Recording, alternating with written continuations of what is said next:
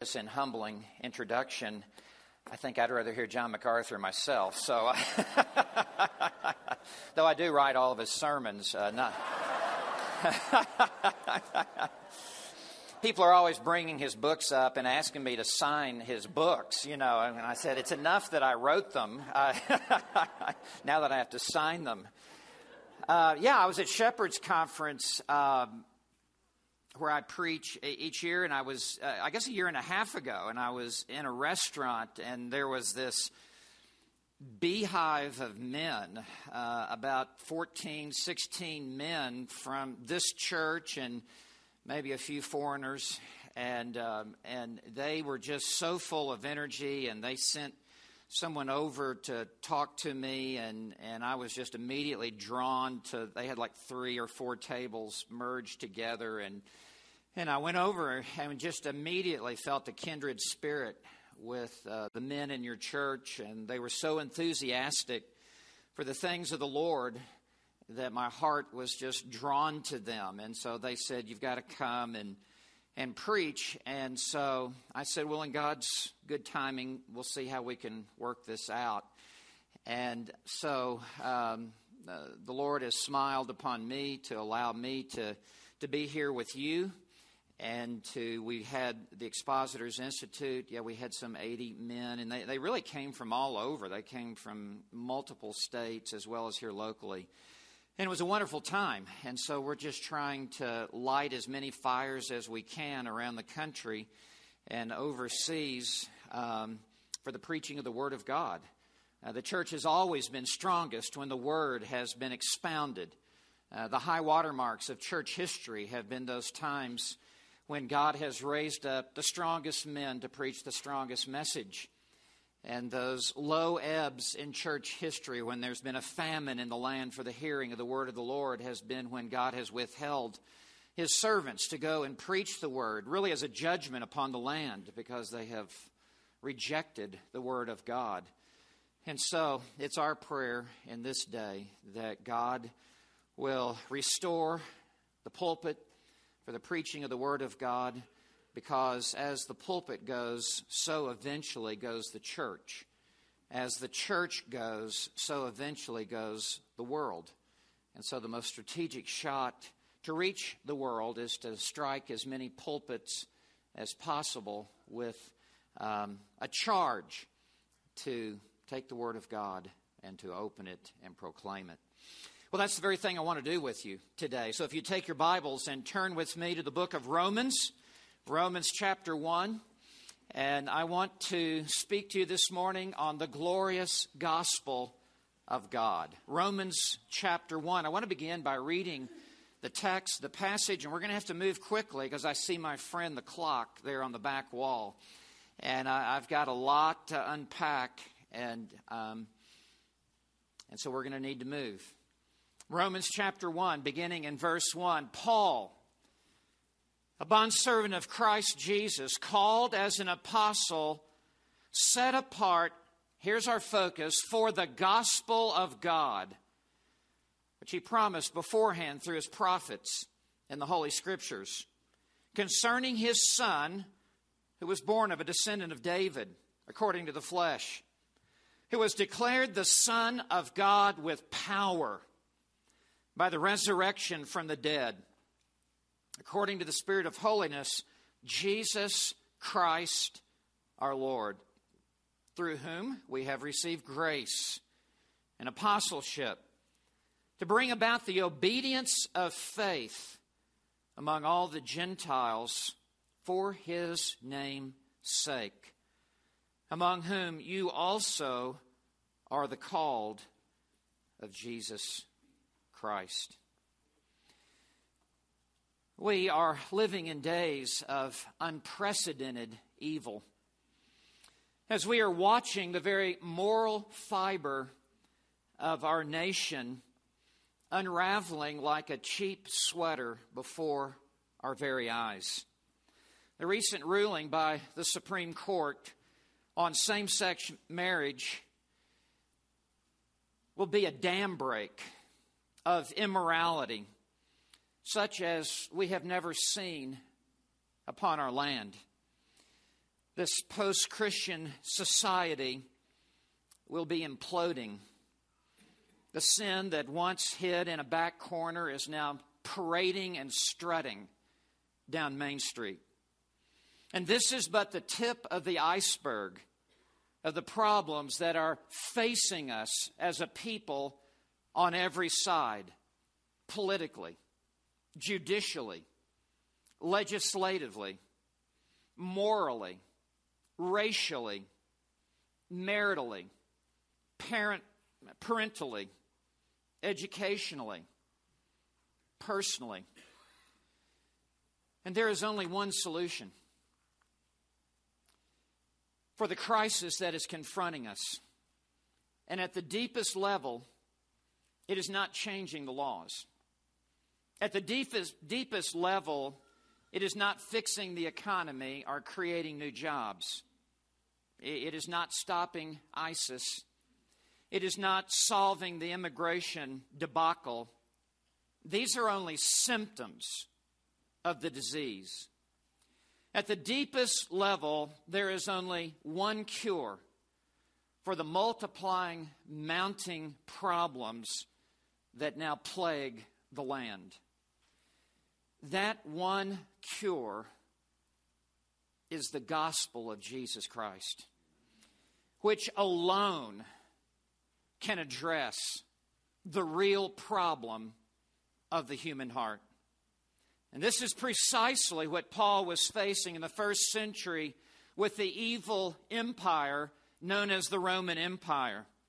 The Roman Empire had become a virtual cesspool of iniquity. The Caesars of Rome had become cruel tyrants who demanded to be worshipped and who abused their power. The Greek ideology and philosophy and worldview with man in the center was dominating the mindset of the day. And Paul had no reverse gear in him. Paul wanted to go to Rome, to the very nerve center of the empire, to the seat of political and military power. And Paul wanted to go to Rome not to lobby Caesar, and not to boycott the palace, and not to picket the Senate.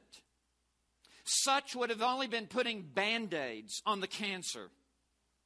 Paul longed to go to Rome to put the gospel of Jesus Christ forward into the marketplace of the ideologies of the day in order to capture the hearts of men and women, both the high as well as the lowly, with the gospel of Jesus Christ. Because Paul understood that the gospel is the power of God unto salvation. And there is no power on human earth that compares to the power of the gospel to explode in the hearts and in the souls of men and women and to totally transform them from the inside out. The word gospel, euangelion, means the good news. Angel is in the middle of this Greek word, euangelion, angel, messenger. Euangelion, EU, like you give a eulogy, means good. It is the good message of the salvation that is from God to a lost and perishing world that is a planet under judgment, a planet that is about to be engulfed in the wrath of God that will consume sinners throughout all of the ages to come. And Paul will go on to say in this very chapter in verse 18, for the wrath of God is, present tense, the wrath of God is revealed from heaven against all unrighteousness and ungodliness of men. And there was only one hope for the Roman Empire, and that hope was in the saving message of the gospel of Jesus Christ. And I want you to know there is only one hope for this nation in which you and I live, and there is only one hope for every nation in the world. And it is the power of the gospel of Jesus Christ. So this morning, I want to remind us of some very basic truths about the gospel of Jesus Christ. Number one, I want you to see the source of the gospel. In verse 1, Paul begins by identifying from whence this gospel comes. Paul writes in verse 1, Paul, a bondservant of Christ Jesus, called as an apostle. And what he is doing here is he is identifying himself as the messenger of this gospel. And so the question is, where has this gospel come from? He says, for the gospel of God. The gospel of God does not mean the gospel about God, though the gospel is about God. All the attributes of God are put on fullest display in the gospel of Christ. But grammatically and exegetically, this means the gospel that has come from God. In other words, the gospel has come down from above. It has come down from God. God is the source of the gospel. He is the author of the gospel. He is the architect of the gospel. And it is not arisen from the culture. It is not the result of the pooling of the best minds of men in the church or any denomination or any seminary. Instead, this gospel is God's solution to the human dilemma. And no political solution can ever solve a spiritual problem. And at the very heart, our problems are spiritual problems. And no legislation, and no politics, and no finance, and no education can ever solve the problems that are plaguing this land. There is only one solution, and that is the spiritual solution of the gospel of Jesus Christ. So at the very beginning, at the front doorstep of this book, Paul makes this dramatic statement that the source of the gospel is God himself. To reject the gospel is to reject God. To receive the gospel is to receive the mercy and the grace of God. Now, second, we must move quickly. I want you to note, secondly, the exclusivity of the gospel. Please note the definite article in verse 1 before the word gospel. It is the gospel of God. Please note, it is not a gospel, as if there are many gospels, as if there are many ways to God, as if there are many solutions that have come down from heaven for man.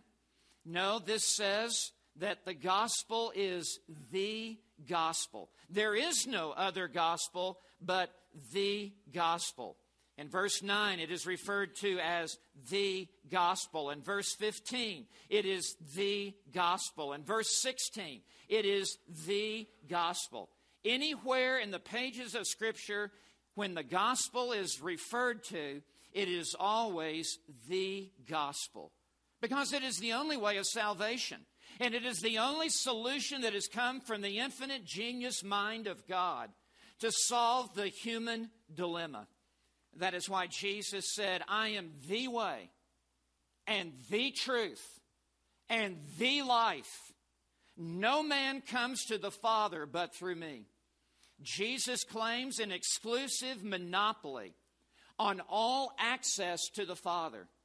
Peter said before the Sanhedrin, there is salvation in no other name.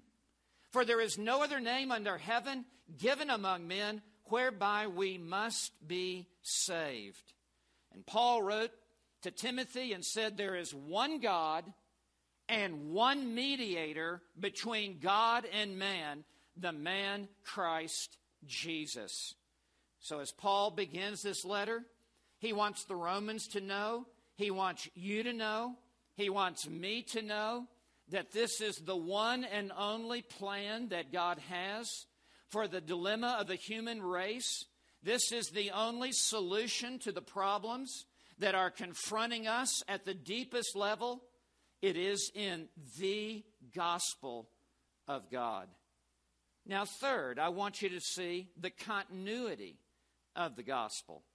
As we look at verse 2, what I want you to note is that this is not a new message that has burst onto the scene in the first century. This is not a new plan to come from the throne of God.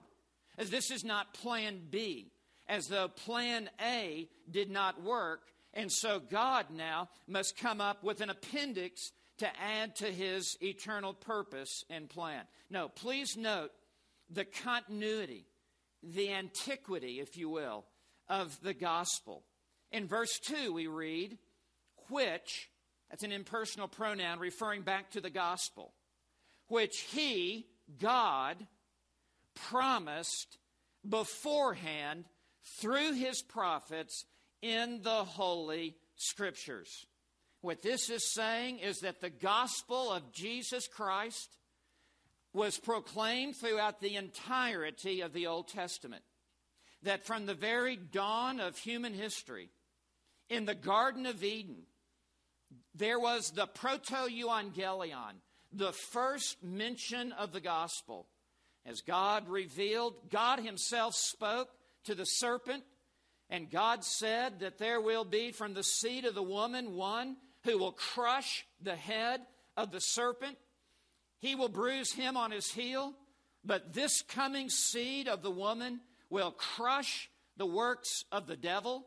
Later in the garden, God himself then slew an innocent animal and clothed Adam and Eve with these very coverings. And it was a foreshadowing at the very dawn of human history of the gospel of Jesus Christ. The entire sacrificial system that was designed by God was to be a foreshadowing of the gospel of God in Christ. Every sacrifice that was offered was a picture of the Lamb of God who would take away the sin of the world. And every priest who stood between the people and God was but a picture of the one great high priest, the Lord Jesus Christ, who would come and make intercession for his people. It has been well said that the 39 books of the Old Testament are 39 mountain peaks, all pointing upward to Christ and to God. And all of this, it says, recorded in the Scripture from Moses to Malachi. Hebrews 1:1 says, God spoke long ago to the fathers in many portions and in many ways. This continuity of the gospel means there is no new way of salvation. The gospel in the Old Testament is the gospel in the New Testament. There was not a way for the Jews to be saved in the Old Testament that is different from Gentiles in the New Testament. Everyone who has ever been saved in the history of the world has been saved by grace alone, through faith alone, in Christ alone, and there are no exceptions to this whatsoever. There are not many ways to God in the Old Testament. There is only one way to God, and there is only one way in the New Testament, and it is the same in both Testaments. It is through the gospel of Jesus Christ. There is perfect continuity from the Old Testament to the New Testament. There is perfect unity between the Old Testament and the New Testament. The antiquity of the Old Testament is carried forward in the New Testament, and they both testify like two lips speaking the same message of the exclusivity of salvation in Jesus Christ. Please understand that in these days, there is no other hope in any other religion, in any other philosophy, in any other ideology. There are many roads that lead to hell. There is only one road that leads to heaven, and it is the bloody cross of Jesus Christ. Now, I want you to note fourth, as we continue to walk our way through this text, we've seen the source of the gospel. It's the gospel of God. We've seen the exclusivity of the gospel. It is the gospel. And we have seen the antiquity or the continuity of the gospel. It is the same in both Testaments. So much I want to say under that point, but I must move on. Fourth, I want you to now see the subject of the gospel. What is the substance of the gospel? What is the essence of the gospel? I want you to see, beginning in verse 3 and extending to the beginning of verse 5, that in two words, the gospel is Jesus Christ. The person and work of Christ. Jesus Christ is the sum and the substance. He is the Alpha and the Omega of the gospel. The entire gospel is in Jesus Christ. And there is no gospel outside of the person and work of Jesus Christ. In verse 3, Paul talks about the person of Christ. In the truest sense, the gospel is not a plan. In the truest sense, the gospel is a person. It was not a plan who died upon the cross. It was the person of the Son of God, the Son of Man, who died upon Calvary's cross. And it is the plan that speaks of the person. So notice in verse 3, as he begins to now expand on what is the gospel. And every one of us here today must be crystal clear regarding what is the gospel. And what is the gospel? The answer is, it is who is the gospel. In verse 3, we see the person of Christ, both his deity and his humanity. Verse 3 begins concerning his Son. That is a reference to his deity. That identifies Christ as the Son of God, the eternal Son of the living God, who is co-equal and co-eternal to God the Father. And then he speaks of the humanity of Christ. He says, who was born of a descendant of David. This speaks of the incarnation of the Lord Jesus Christ, and that he was born of a woman, that he was sired by the Holy Spirit, that he was born under the law, that he became like us, yet without sin. And he came according to the royal messianic lineage that had been set forth in the Old Testament, who was born of a descendant of David. The path of the Messiah had been marked out from long ago, such that when he would appear upon the stage of human history, there would be no mistaking who he is. And Jesus came with all of the credentials necessary of the Messiah, as he was the son of David, of the royal house of David. Isaiah 11 verse 1 had said that a shoot will spring forth from the stem of Jesse, according to the flesh. And that refers to his human lineage. Jesus Christ was the Son of God and the Son of Man. He was fully God and he was fully man. He had to be in order to be our mediator upon the cross. A mediator is one who stands between two parties who have had a falling out. And there is an irreconcilable difference between them. And a mediator stands in the middle, and he must be equal to both sides. And he must bring the two sides together and make reconciliation and make peace. That is why Jesus had to be fully God in order to represent God to us. And he had to be fully man in order to represent us to God.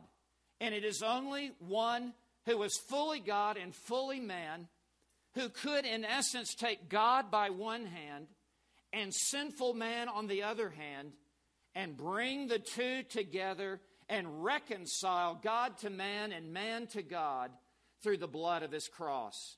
So that is why Paul emphasizes here the person of Christ. And then note in verse 4, the proof of Christ. Verse 4 continues, who was declared the Son of God. This word declared is a very strong word. It is the word from which we derive the English word horizon. That is to say, Jesus Christ has been marked out upon the landscape of human history. It is unmistakable. God has authenticated and validated and verified that His Son is the Savior of sinners. And how has He done this? Because during His life, His deity was veiled. He came in the form of a bondservant. He didn't look like a king. He did not look like Lord. How did God demonstrate ultimately the Messiahship and the sonship of the Lord Jesus Christ? And the answer is by the resurrection of Christ from the dead. It is the ultimate apologetic. There is the empty tomb. Buddha has died and he's dead and his body is in the grave. Confucius has died and he is dead and in the grave. Brigham Young, Joseph Smith, Mary Baker Eddy, Mohammed. All of the religious leaders of the world have died and their bodies and their bones are dead in the grave. But Jesus Christ has been raised from the dead. He came walking out of that tomb, a risen, living, victorious Savior with the keys of death and life in His hands. And the resurrection of Christ was the validation from heaven. It was like God saying, "Amen, this is my beloved Son, hear Him." Notice, according to the Spirit of holiness, that is saying that the Holy Spirit, who conceived in the womb of Mary, the virgin birth, the Holy Spirit who anointed the Lord Jesus Christ with power from on high in His baptism, the Holy Spirit who filled Him, who led Him, who empowered Him, who sustained Him on the cross, is the same Holy Spirit who raised Him from the dead. Now notice how He identifies Christ at the end of verse 4 with three names: Jesus, Christ, our Lord. This is one of these wonderful times in Scripture where all three names of Christ are strung together. Understand this. Jesus is His saving name. Matthew 1 verse 21, you shall call His name Jesus, for He shall save His people from their sins. The name Jesus means Jehovah saves. God saves. And Jesus Christ was God come in the flesh to save His people from the wrath to come. Christ is His strong name. If Jesus is His saving name, Christ is His strong name. It means the anointed one. That's what the word Messiah means, the anointed one. That is what Christ means, the anointed one. Anointed by the power of the Holy Spirit and endued with the power of God from on high to carry out the mission that was given to Him upon the earth. No one has ever been anointed and empowered like the Lord Jesus Christ. And then Lord is His sovereign name. God has therefore given Him a name which is above every name, that those in heaven and on earth and under the earth, that every knee will bow and every tongue will confess that Jesus Christ is Kyrios, that He is Lord, to the glory of God the Father. And let me tell you, that was the rub in the first century, because every citizen of the Roman Empire had to make this confession: Caesar is Lord. And at least once a year, they had to come and make a public homage of the deity of Caesar, and the Christians would not bow. And the Christians refused to give such allegiance to a mere man. And when put to the test, they would not buckle, and they stood strong in grace, and they said, Jesus Christ is Lord. These three names together are a beautiful encapture and summary of the fullness of Christ in His person. And then in verse 5, we've seen the person of Christ. and the proof of Christ in his resurrection, I want you to see the provision of Christ at the beginning of verse 5.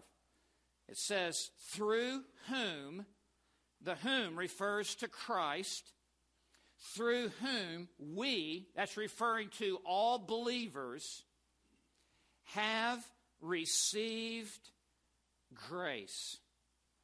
It's referring to saving grace, sanctifying grace, strengthening grace, serving grace, sustaining grace, all the way down to dying grace. It is grace upon grace upon grace that has been lavished upon us. And this says that the entire river of grace that is cascading down from the throne of God to believers is coming to us through the Lord Jesus Christ. The Father is the source. The mediation is the Son. The application is by the Holy Spirit. There is not one drop of grace outside of the Lord Jesus Christ. The one who has Christ has life. The one who does not have Christ does not have life, but abides in death. And so he says, through Christ, do you see that in verse 5? Through him, he is the exclusive mediator. He is the sole means and medium by which grace comes to us. We have received grace, and then he says, and apostleship. And for Paul, that meant, in a technical way, there were a few who were apostles in the first century. They have long since passed off the scene. And in a general sense, we all have been called to be sent ones with the gospel of Jesus Christ. This is the substance of the gospel.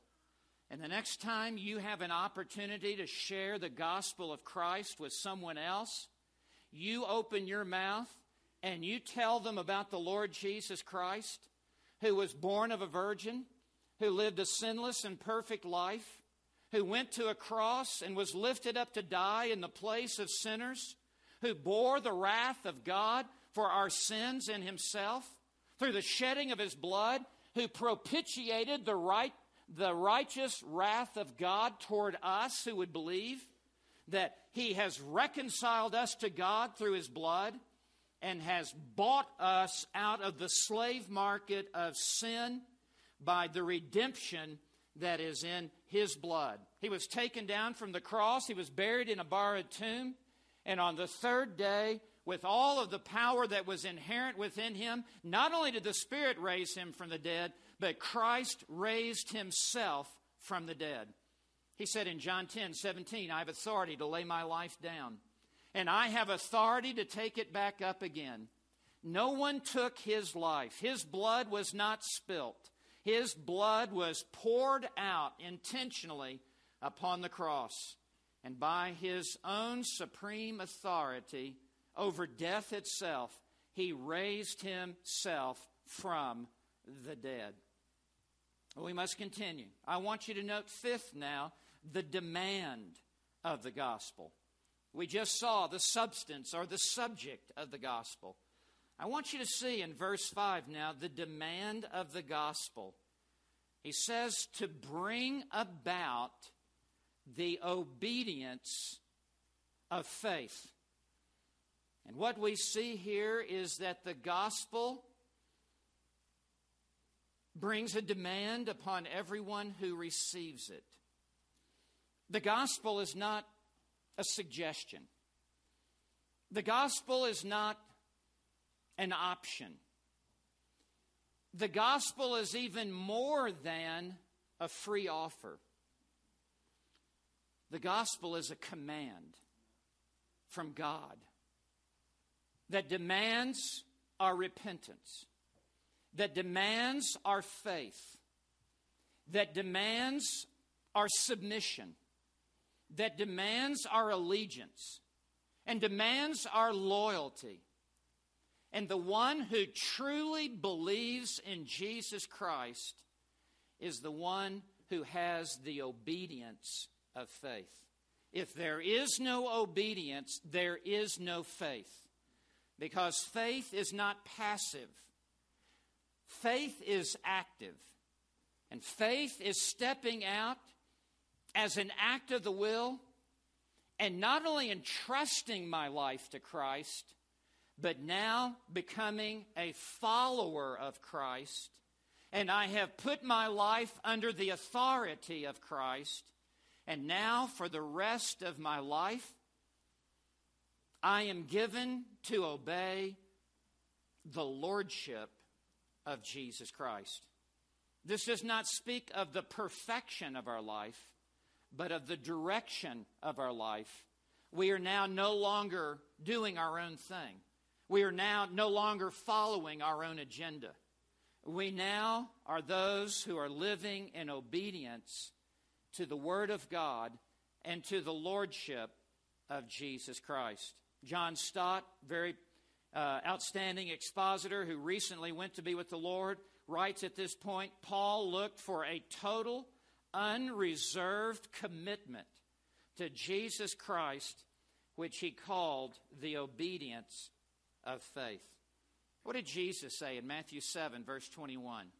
Not everyone who says to me, Lord, Lord, shall enter the kingdom of heaven, but he who does the will of my Father who is in heaven. This is not saying that we earn salvation by our obedience, but it is saying if you have true saving faith, your life will be characterized by a continual, habitual, daily obedience to the Word of God. If you would, turn over to Romans 6 just for a moment. Romans chapter 6 and verse 16 and 17. It's worth taking this in very quickly at this point. Romans 6, verse 16, Paul writes, do you not know? And when he says, do you not know, it's a rhetorical device, meaning if you have two brain cells that are touching between your ears, you know this. Do you not know? Can you think? Can you read? Can you reason? Can you draw the obvious conclusion? Verse 16, do you not know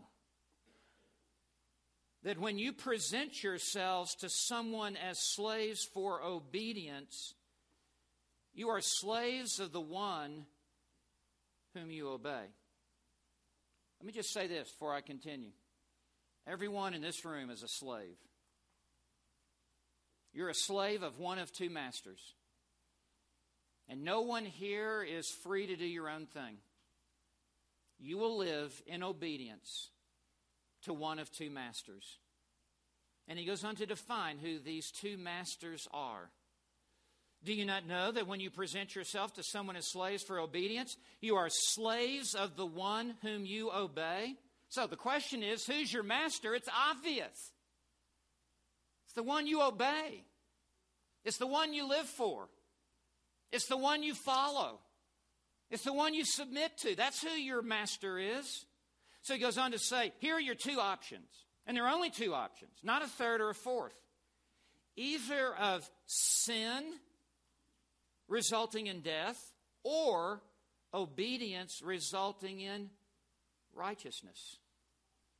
That's the only explanation for what's going on in America right now. Slaves of sin. Obeying sin. Obeying the lusts and the vile passions of their flesh. They're obeying their master. And the only explanation for true believers and what sets them apart is that they obey a different master. They obey righteousness. They obey Jesus Christ, who has provided this righteousness. So look at verse 17. Given these two options of verse 16, but thanks be to God that though you were slaves of sin, and that's true of every one of us in this room, in our past, we were all slaves of sin, whether you were born in the church or not, whether you have just recently become converted or not. We all entered this world with the chains of sin holding us in bondage to death. Even if you were sprinkled as a baby, even if you were confirmed and joined the church at age 12, if you had not yet come to faith in Jesus Christ, which would have been impossible for an infant, you were a slave of sin. And sin dictated to you. And sin dominated you. And sin was a cruel tyrant. You may have looked very nice and moral on the outside, but the heart is deceitful above all things and desperately wicked. Who can understand it? So he says, thanks be to God, verse 17, that though you were, past tense, slaves of sin, note, you, referring to every believer, you became obedient from the heart. You see, God gave you a new heart in the new birth. And when He regenerated you, He took away your heart of stone. And He gave you a heart of flesh. And it is a heart that is alive unto God. It has a spiritual pulse for God. And it says He wrote His law on the tablet of His heart and put His Spirit within us and has caused us to keep His law. So look what it says. Thanks be to God that though you were slaves of sin, you became obedient from the heart to that form of teaching, sound doctrine, high theology, biblical truth to which you were committed. So come back to Romans 1 and verse 5. No wonder Paul says at the very outset of this book, what's the demand of the gospel? It's not to walk forward. It's not to raise a hand. It's not to sign a card. It's not to join the church. It's not to join the choir. It's not to be a good person. That's not the evidence of true saving faith. It is the obedience of faith. So I want to ask you a very personal question. Are you living an obedient life to the Word of God and to the Lordship of Jesus Christ? And I want to tell you, every time God says, you shall do this, God is saying, help yourself to happiness. And every time God says, you shall not do this, God is saying, do not destroy your life. God is such a good God. And with every command in His Word, it is with a high purpose, not only for His glory, but for our good. Well, I must hasten. Please note in verse 5, number 6, the scope of the gospel. He goes on to say, after he says to bring about the obedience of faith, note, here's the scope, among all the Gentiles. This means all the nations, all the world, all peoples everywhere. In verse 14, he will speak of Greeks and barbarians. That means the learned and the unlearned, the civilized and the uncivilized. He will say in verse 16, to the Jew first and also to the Greek. There, Greek refers to non-Jew or Gentile. The scope of the gospel is this gospel must be proclaimed to every person, in every city, in every county, in every state, in every nation, in every generation, in every place, from the pinnacle of society down to the dregs of society. Every person in the world needs the gospel of Jesus Christ. The psalmist says in Psalm 96, verse 10, "Say among the nations, the Lord reigns." Matthew 28:19, "Go therefore and make disciples of all the nations." Luke 24:47, "That repentance for the forgiveness of sins should be proclaimed in His name to all the nations." Very quickly, note the purpose of the gospel. Note, if you would, the last 4 words of verse 5, "For His name's sake." Why did Paul want to bring the gospel to the world? What was driving him? What was motivating him? What was energizing him? What was thrilling his soul? What was throwing his feet out of bed in the morning? What was putting wind in his sail? What was driving the engine within his heart? What gave Paul such a supernatural dynamic about his soul? It was this, that everything was for the glory of the Lord Jesus Christ. That there would be one more soul in the Hallelujah chorus to stand before the throne of grace and to sing of the glories of the Lamb upon His throne throughout all of the ages to come. It was never about Paul. It was never about his own ministry. It was always about Christ and the head of the church. And it devastated Paul when Christ was rejected. And it exuberated Paul when Christ was received. And so it is for us and with us. Nothing thrills the soul of a Christian more than Christ. That's what it is to be a Christian. It's Christ.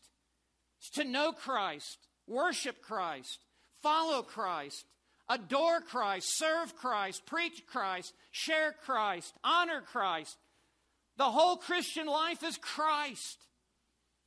And no wonder he says, "I do all of this for His name's sake, for the fame of His name, for the exaltation and the magnification of the honor and glory that so rightly belongs to Him who laid down His life upon the cross." Let me conclude the last heading, number 8. Let me just tell you, don't ever preach an 8-point sermon. It's just too much, but I only have one opportunity. So number 8, I want you to see the success of the gospel. Verse 6 ought to cause everyone in this room to be so excited that you would almost have to get up and walk around the room to let off nervous energy. If this doesn't light you up, as the old saying is, your wood is wet. Let me just tell you what verse 6 says. God Himself guarantees the success of His own gospel. God has His elect. God has His chosen ones. From before the foundation of the world, God has sovereignly set His heart of love upon those who are undeserving, upon His own people. He gave them to the Son to be His inheritance in eternity past, and He commissioned His Son to come into this world to lay down His life a ransom for many. And then the Father sent the Holy Spirit to call out of the world those whom the Father chose and those for whom the Son died. And it is guaranteed, let me give you the P word, it is predestined that they will come to faith in Jesus Christ. Look at verse 6. Among whom you also. The also means there's more than just you. Among whom you also are the called of Jesus Christ. If you're a believer in Jesus Christ today, I want to tell you, you are the called. And you know what the word church means? Ecclesia, the called out ones. That's what church is. We are those who've been called out of the world by our sovereign Spirit into fellowship with the Son of God, the Lord Jesus Christ. There are 2 calls that are given in the Bible. There's the general call, which is the free offer of the gospel as the gospel is preached. And there is the effectual call of the gospel that ultimately triumphs in the hearts of all those for whom it is intended. Jesus will not die in vain. Jesus will have a bride. Jesus will be worshiped around His throne.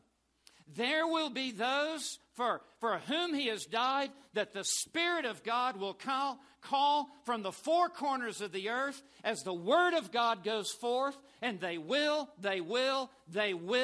believe. I love what Spurgeon says. He says, I love it when God says, they shall come.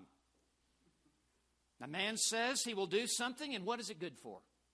He says he will do this, and he never does that. He says he will do this, and he never does this. But when God says, I will, he will. And he says that God will call from the four corners of the earth his chosen bride that he has given to his Son. And Jesus has said, I will build my church, and the gates of Hades will not prevail against it. My friend, we are living in desperate days. This thing is about to unravel before our very eyes. It's going to be a domino effect. And like someone dying in a hospital bed, when you get to that point, death comes so quickly. And we're going to be observing the death of a culture and the death of a society and the death of a nation. But we will never see the death of the church. We will never see the death of the gospel. And in the midst of the decadency, in the midst of the darkness, in the midst of the evil, let us have confidence in the gospel of Jesus Christ. And God will guarantee its success. And those whom he foreknew, these he predestined. And whom he predestined, these he called. And whom he called, these he justified. And whom he justified, these he glorified. Those who he began with in eternity past, he will meet in heaven in eternity future. There are no dropouts along the way, and there's no one added along the way. It is the golden chain of salvation. And this hope ought to burn brighter in our heart than ever before as the darkness is setting on the land. May the light of the gospel shine brighter than it has ever shined before, beginning in your heart and my heart. All glory to the God of the gospel. Let us pray. Our Father in heaven, instill within us the truth of these opening verses of the book of Romans. Write them upon our hearts. Etch them in stone within our soul. Remind us of the power of the gospel. Remind us that it is the gospel that sets forth the Lord Jesus Christ. Lord, I pray that even in these days of coming persecution, that those who say, Lord, Lord, will fall away. And it's only those who are given to the obedience of faith who will remain standing. We understand this will purify the church. It will strengthen the church, because what will be left behind will be a pure bride in days of suffering and adversity. May we thrive like the first century church in the Roman Empire, as Caesar will make his demands upon us. We pray this in Jesus' name. Amen.